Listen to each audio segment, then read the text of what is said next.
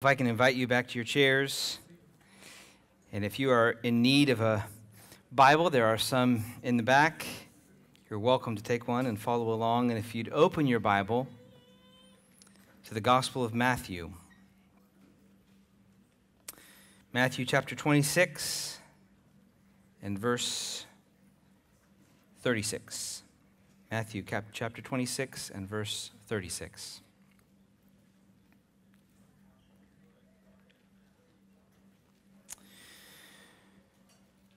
As many of you, if not probably all of you, are aware, this week ended several weeks of violence in our city.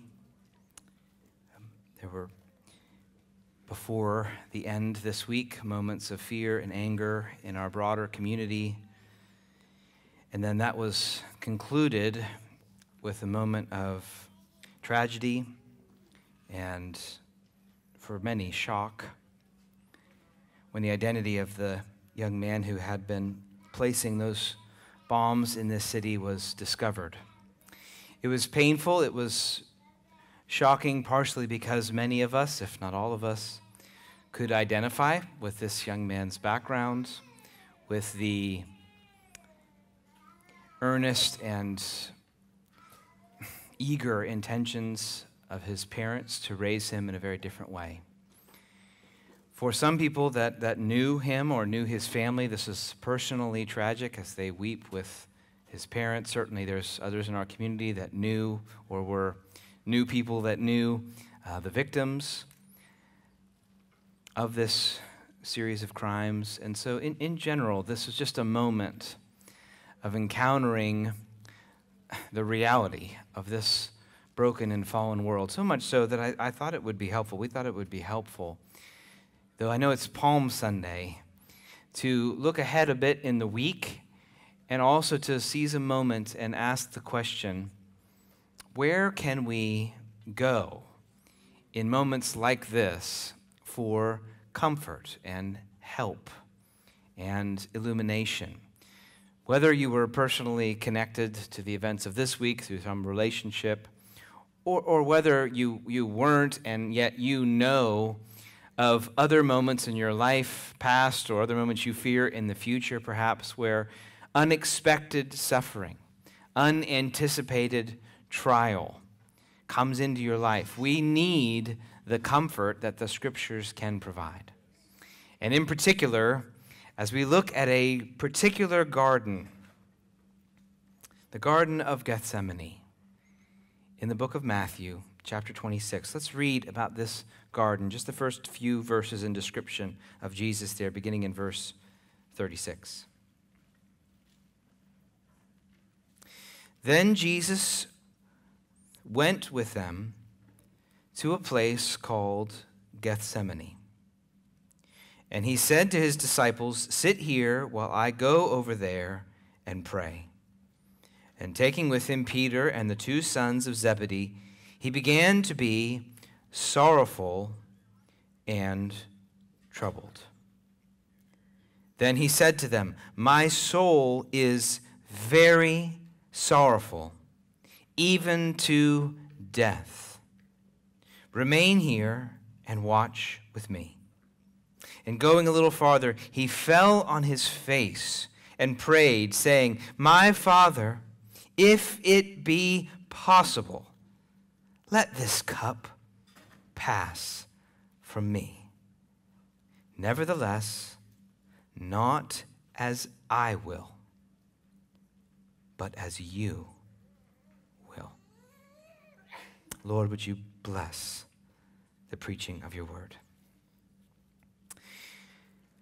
I'm not going to walk through every element of this passage the way we normally would on a Sunday. I want to actually make 4 points for how the Garden of Gethsemane and Jesus' sorrow in Gethsemane speaks to us in a moment like this in Austin, in Round Rock, in our broader community, but also how it speaks to us really in any moment of mysterious and difficult suffering. That this scene with our Savior suffering intensely as he anticipates the coming cross, it informs us. It communicates something to us that is profound, that God wants to use to comfort us, I think, when we are aware of or when we face moments of intense suffering. It's very valuable to go, as it were, to Gethsemane and sit there and watch Jesus suffer. And I think at least it communicates 4 points of comfort to us. So if I could title this message, it would be The Comforting Tears of Gethsemane. How does the pain of Jesus in the garden comfort us when we face moments, as we did this week, of intense and mysterious suffering? How does it comfort us? Four ways. First, Jesus' suffering in Gethsemane affirms our grief and horror at sin. It affirms our grief and horror at sin. If you look down there at the passage, Jesus goes into this garden. He asks his disciples to pray, and then he goes with Peter and the 2 sons of Zebedee, and he begins to be sorrowful and troubled. And then Matthew repeats, quoting him, he said, "My soul is very sorrowful, even to death." So he is as sad as one can be and still be alive. So you might translate that. He's as sad as you can be, to such a degree that his breaking heart is, as it were, killing him, even unto death, he says.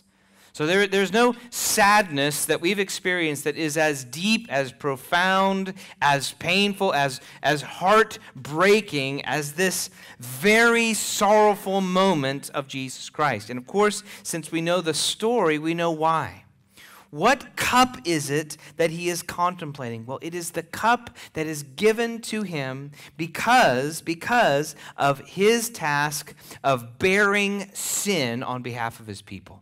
Of facing the consequences of sin on behalf of his people. That's the cup that he is facing. That's the event that is causing him to be so much in agony, so much in pain, so much in grief. This is why this is important for us. The Bible does not treat suffering and mystery and difficulty as something we're just to face with a chipper look on our face, a platitude, a kitchen magnet, because our Savior himself, in facing the incredible prospect of being made sin, of being covered with the sins of his people, and facing the consequences of that sin, is in agony of sorrow. So no, the Bible and Gethsemane don't come to us and say, just put a good face on it. Just trust and believe God and don't worry too much about the sorrow of things. No, Jesus himself, the innocent one, is in agony to death at the prospect of facing the horrific consequences of sin. And when we face a moment like we did this week, whether we're personally somehow connected in relationship or whether we're just aware of it and it grieves us as fellow human beings, it's important for us to know the Garden of Gethsemane affirms what we feel when we think about the shock and disillusionment and disappointment and the sense of sadness and pain and the fact that there are no easy solutions to this, good guys and bad guys. It's hard to even see clearly in this. We see victims and we see even a perpetrator who's just caught and ensnared in sin. And we look at this and think, oh, it's just horrific. The whole thing is just terrible. We think of children who no longer have their father. We think of parents who no longer have their child. We think of just terrible, horrific effects of sin. And something in us says, this is awful. This is not the way it should be. And sometimes, I think, in our own hearts or in the church, we pass too quickly over that experience. We sometimes hear that from others or even experience that ourselves and have kind of a false idea that we're just supposed to be chipper in the face of a moment like that. We're supposed to maybe have a platitude and God worked all things for good. And sometimes even in counseling others, we sort of don't affirm the grief and the horror and the sorrow because it's raw and it's difficult and it's awkward and it's painful and it doesn't fit into a nice world in which you obey and do the right things and you always experience blessing. And we want that to be the case. We want it to be the case that as long as you do the right things and say the right things and lead your family the right way, eventually it results in this obvious blessing where you avoid suffering in some significant way. But that is simply not the case in this world. We face a painful reality. This world is broken by sin, and it is good for Christians to spend a while with the Savior in Gethsemane and listen to his cries. He falls on his face. Why? Because of the prospect of the outrage of God against sin reveals how horrific sin really is. So as there's this affirmation, I think it is right to feel a horror and a grief at the destructive and evil nature of sin, the chaos that it creates, the lives it destroys. That's how God thinks about sin, and God thinking that way is why Jesus is so grief-stricken, because he knows it is no light thing for humans to have so destroyed God's world. It is a heavy thing. It is the heaviest thing. So, brothers and sisters, I want to affirm you. If you're one of those that you find yourself deeply affected by these kinds of events, whether in our local community or just broadly in the world. I know some Christians in particular, when they hear about evil taking place in the world, even in other countries, and severe suffering, they are deeply affected by that. They deeply feel the horror of that. There's something of an outrage of grief and even righteous anger at the fact of evil present in the world. Brothers and sisters, if you're a Christian and you feel some of those things deeply and it just takes you out on a given day, you hear some news and it just takes you out. You just can't keep going. You can't stop thinking about your children in this future world, or your life in this future world, or just the state of this world and the suffering that takes place. It just takes you out. It takes out your joy in the day and suffering. All you're aware of in that moment is the horror and grief of it all. I think there's something comforting in knowing God thinks about it that way too.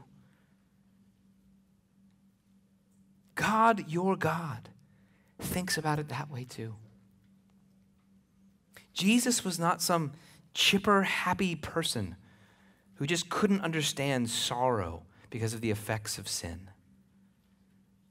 No, he fell on his face. He said, I'm sorrowful unto death.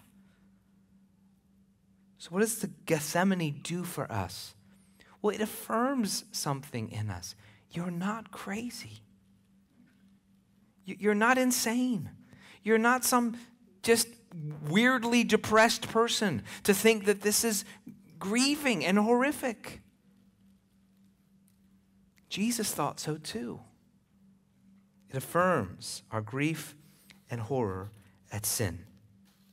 Second thing it does, it invites us to trust him and share him as the only hope. It invites us to trust him and share him as the only hope. To go to Gethsemane with Jesus and to hear him pray to his Father reminds us who this is that is in such an agony of anticipation. This is the Son of God. This is the Eternal One. Gethsemane is packed with irony. You have the eternal Son of God agonizing and pleading with his heavenly Father to let this cup pass from him. So you have in Gethsemane the mystery of Jesus' two natures in one person taking place. The divine Son, who in his divine nature knows all things, chose to take onto himself a human nature that does not know all things. And in that human nature, which he fully experienced and was not mitigated by his divinity. In other words, Jesus did not experience pain on the cross because he was divine. He was divine, and yet in his human nature, he experienced life the way humans do. And in this moment, he is aware that in his human nature, he cannot know everything. And in that human nature, he pleads, if it is possible, take this cup from me. There's a mystery of his nature here, and yet the silence of his Father to answer that request and say, yes, it is possible. Let me remove this cup from you, speaks to us that this divine Son is the solution to the agony and grief of sin. Why is the perfect Son in agony? Why is the righteous Son of God in torment? Why? Because he was going to bear the curse of sin for us. What cup is he facing? The cup of the curse for all of those horrific acts of sin of his people, which he will drink to the full on the cross. That is why he was in agony. So for him there is a terror, yet for us there is a hope. What hope do we have as we face this horrific world and the horror of our own sin in this world? What hope do we have? That Jesus Christ would drink our cup for us. That Jesus Christ would face the wrath of God for us. That he would say to his Father, not my will, but yours be done. And he would go to the cross for us. So that the darkness of this world was poured out on Jesus Christ, and he suffered the wrath of God, so that sinners who otherwise would only have chaos and grief to look forward to forever can instead turn to Jesus and say, you bore that grief and horror for me, and now I receive the cup of salvation. What does Gethsemane call us to do? Well, it calls us to say that if the divine Son of God is suffering this agony because he's going to bear the sin of sinners, we certainly can rejoice that we no longer need to bear that sin and the punishment of it for ourselves. Jesus didn't go to the cross because he thought it would be a nice example for people in enduring suffering. He went to the cross. He was in such an agony because he wanted to take away the punishment for sin that every sinner faces. There's only ever been, and there only ever will be, one Gethsemane, just like there will only ever be one cross, only ever one innocent sufferer. So the uniqueness of this moment comes to us as an invitation. You must cling to this one who suffered God's wrath in your place. You must cling to this one. When you are aware of the horror of your own sin, when I'm aware of the horror of my own sin, when I see the sin of this world and realize God's wrath against that sin, it compels me to cling to Jesus, to cling to Jesus Christ, that he is the only hope. The only hope I have is that he bore that agony for me.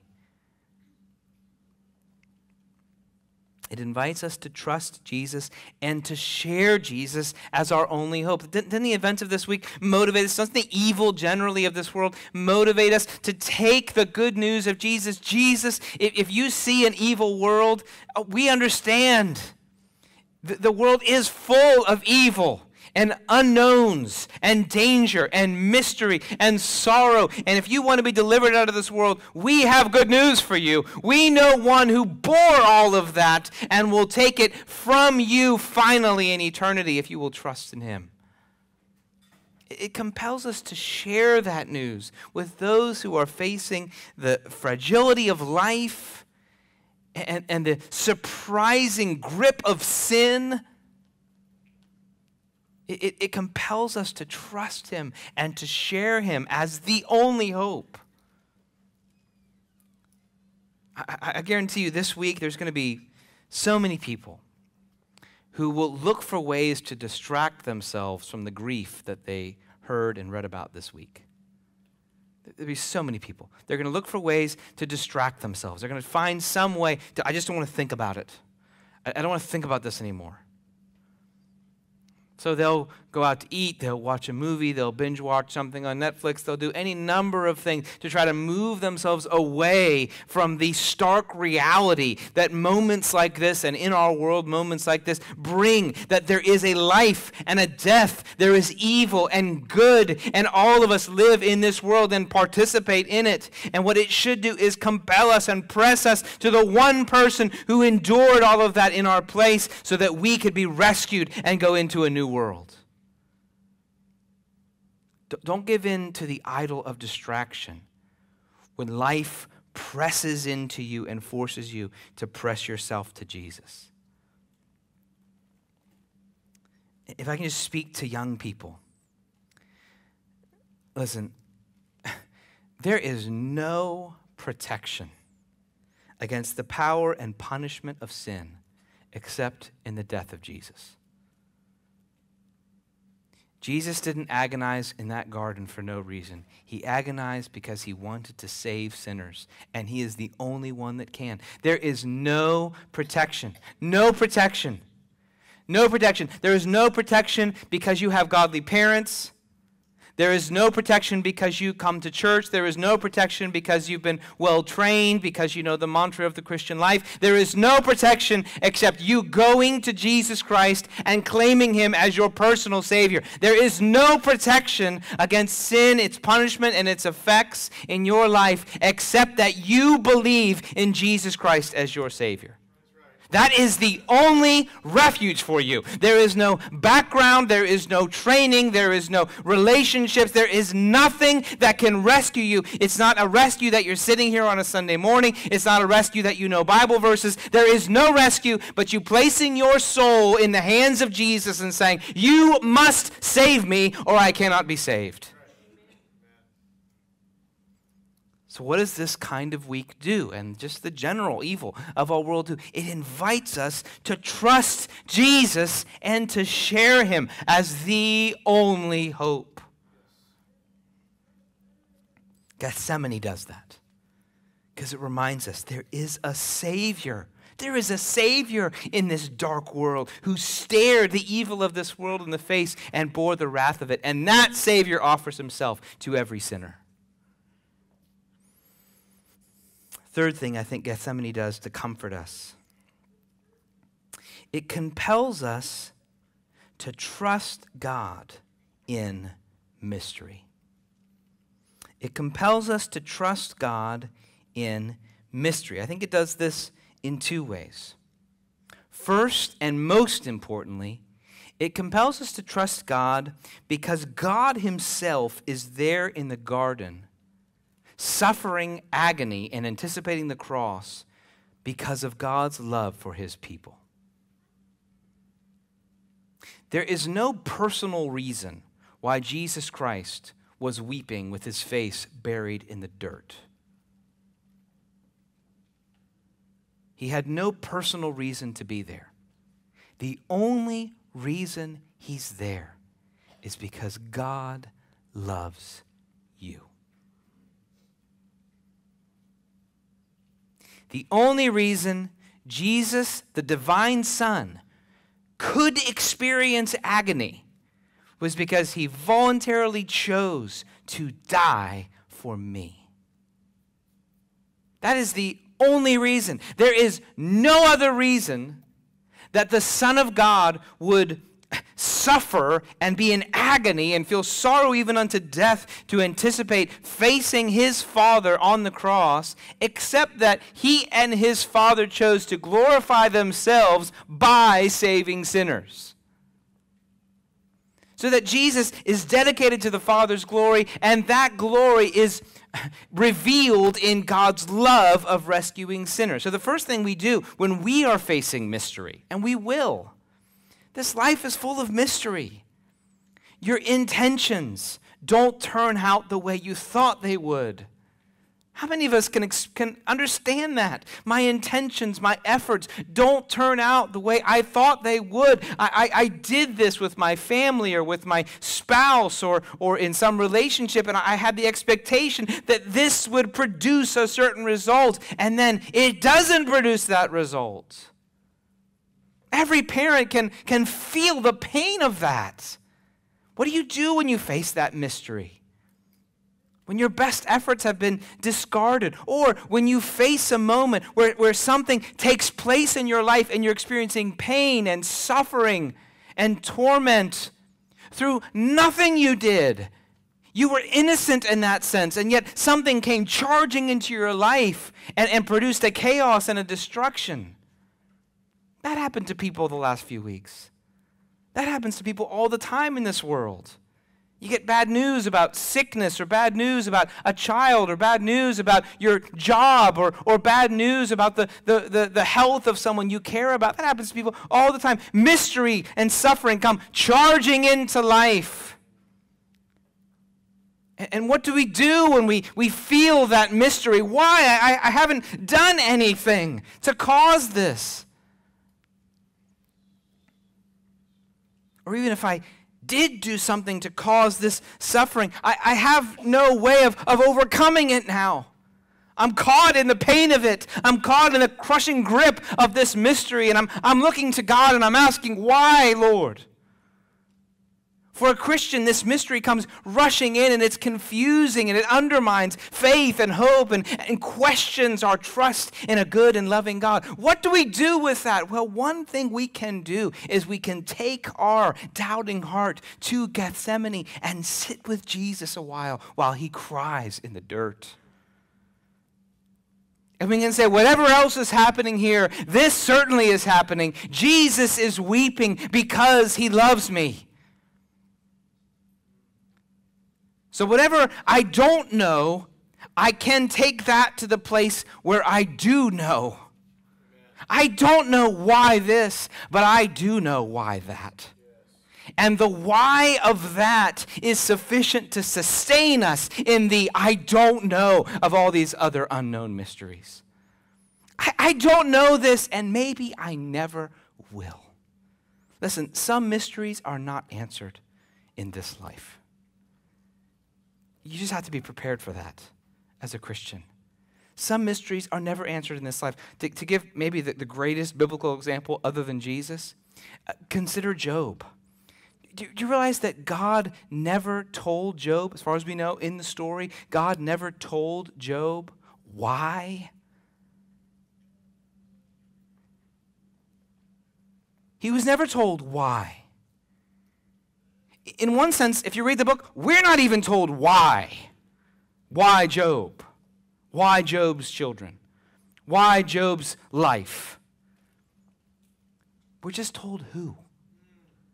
We're not told why. We're told who. God loves you. And whatever else is happening in this mysterious suffering that you're facing or that you're aware of, you can go to Gethsemane and say this, look, I know that the God who is in charge of that loves me. Why? Because his own son is crying in the dirt in Gethsemane and will hang on a cross to pay for my sin. Now, I don't know why, but I know who. I know him, and I know he loves me, and I will take this mystery and I will lay it down at the feet of the one who cried in the dirt for me.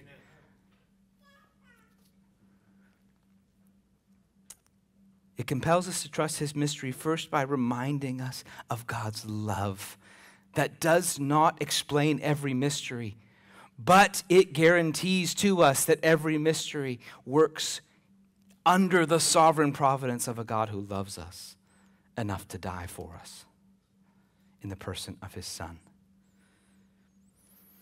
A second and lesser but still valuable thing I think Gethsemane speaks to us is it speaks to us through Jesus' example. Because like Jesus, we also can say, Father, take this from me. Yet, your will and not mine. Do you know that Jesus in his human nature, for the first time in eternity, had to live with a certain level of mystery? Do you realize that? That's part of the righteousness that he gives to us, that not knowing he still trusted.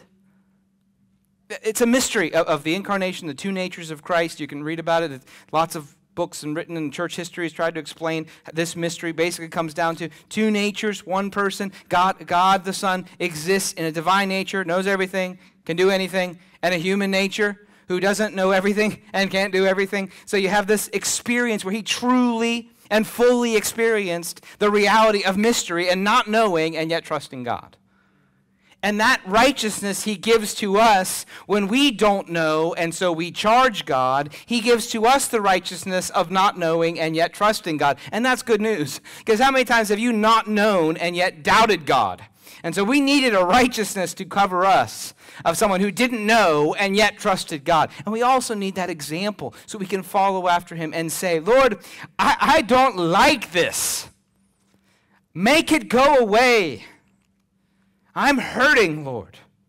Make it go away, Lord. Make it go away from my child, from my wife, from my life, from my friends, from my community. Make it go away. And yet, I know that your goodness is not limited by my understanding.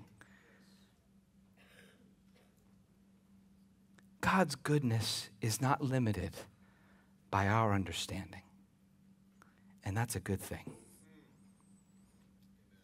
We might assume that our understanding is better than God's.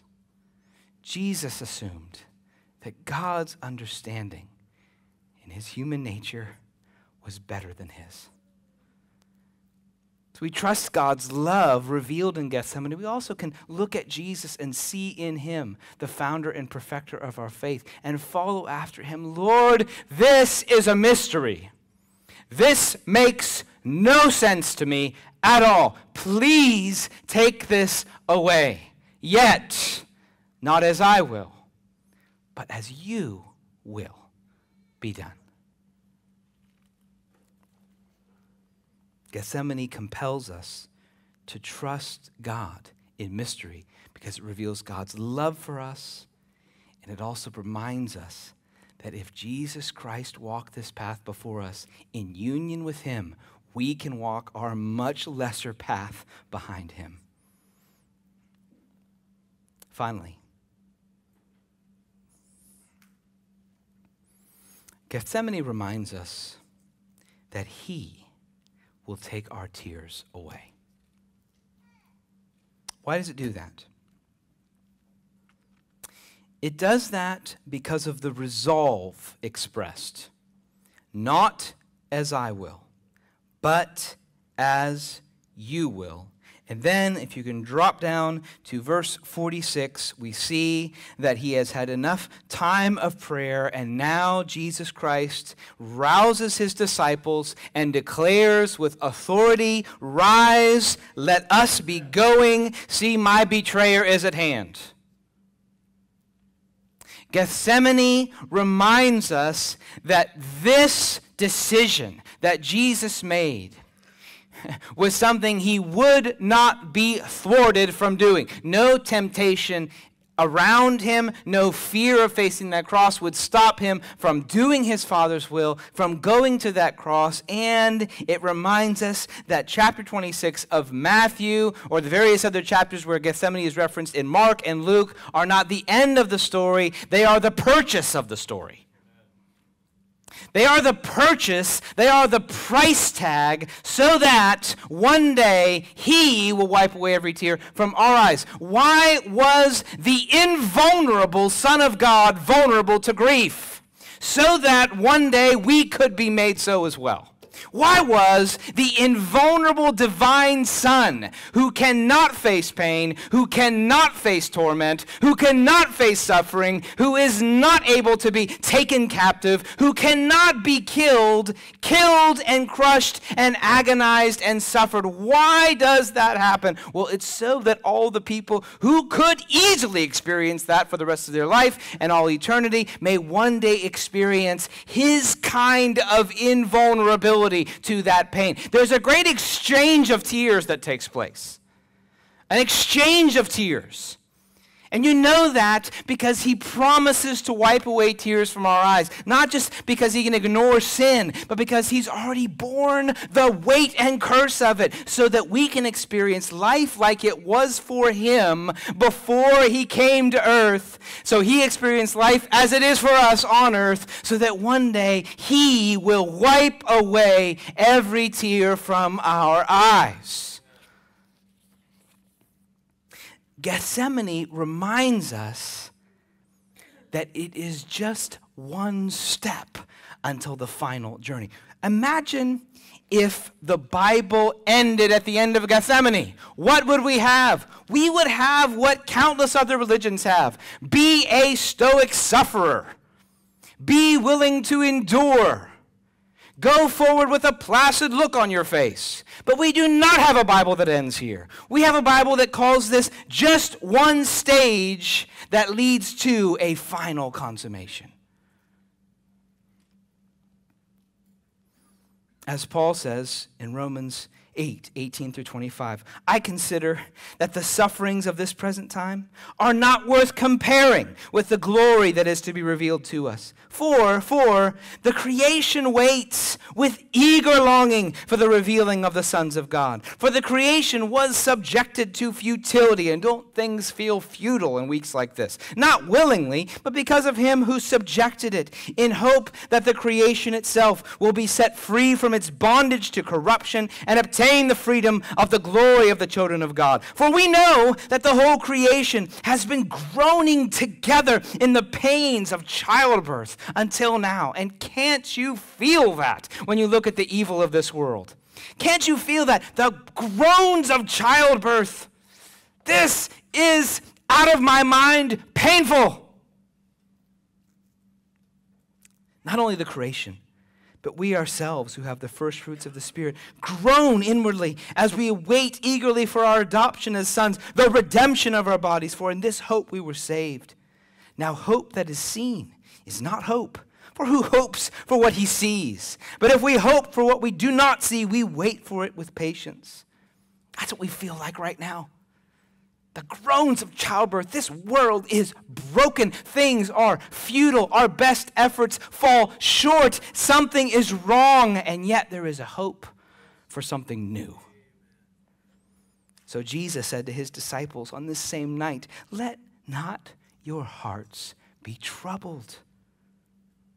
Really, Jesus? Because you've been saying you're going to die. Let not your hearts be troubled. Believe in God. Believe also in me. In my Father's house are many rooms. If it were not so, would I have told you that I go to prepare a place for you? And if I go, and that path led through Gethsemane and through Calvary, that's the only way he could go. If I go and prepare a place for you, in other words, here's the logic. If I'm doing this painful, dreadful thing, what can you be sure of? If the invulnerable Son of God is going through Gethsemane and through Calvary, what can you be sure of? Why would I do this unless there's an outcome? That's the logic. Why would I do this unless there's an outcome? If I go and prepare a place for you, I will come again and take you to myself, that where I am, you may be also. And then the great tear exchange in Revelation 21:4. He, God, will wipe away every tear from their eyes, and death shall be no more.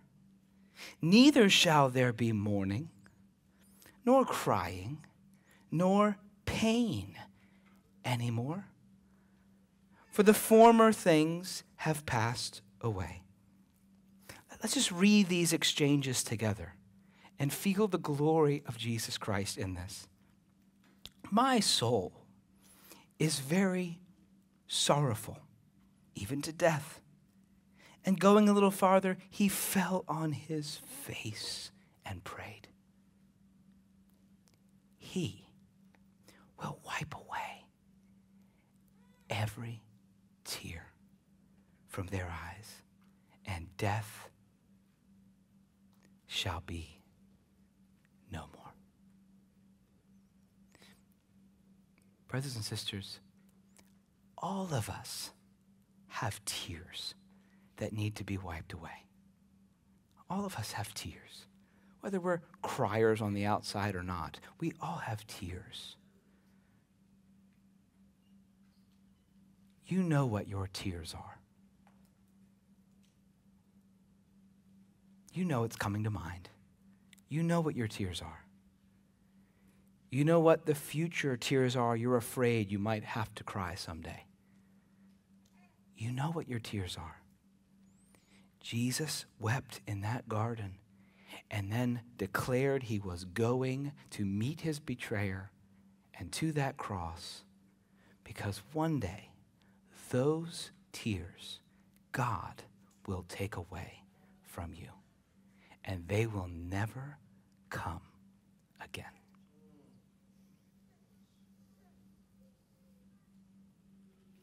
Let's pray.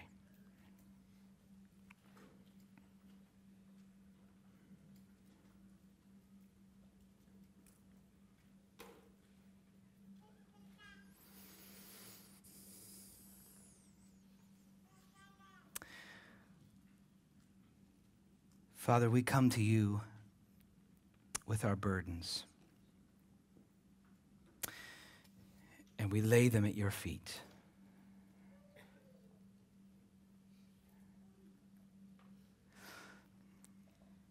Lord, I pray for all those with parenting burdens. Lord, that you would comfort them. Savior of Gethsemane, would you comfort them right now? Lord, I pray for those with physical burdens. Lord Jesus, would you comfort them right now? Heal them and sustain them. Lord, those with grief for this evil world burdens. Lord, right now, by faith, would you dry their tears? Lord, we all know we have a few moments left to go. It's not very long. It feels long to us, but it's not very long. Just a few moments left of faithful trust.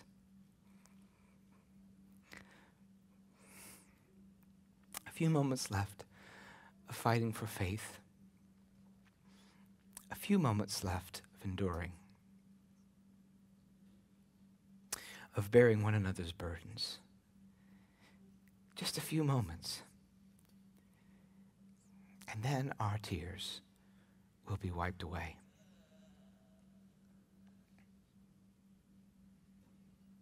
We thank you, and we love you.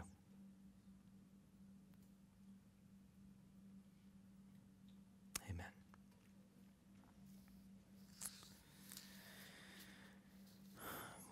What I'd like to do, if I can, is invite either Rob or Juan to just come up just to play behind me a little bit. So if one or both of you guys could make your way up, that'd be great.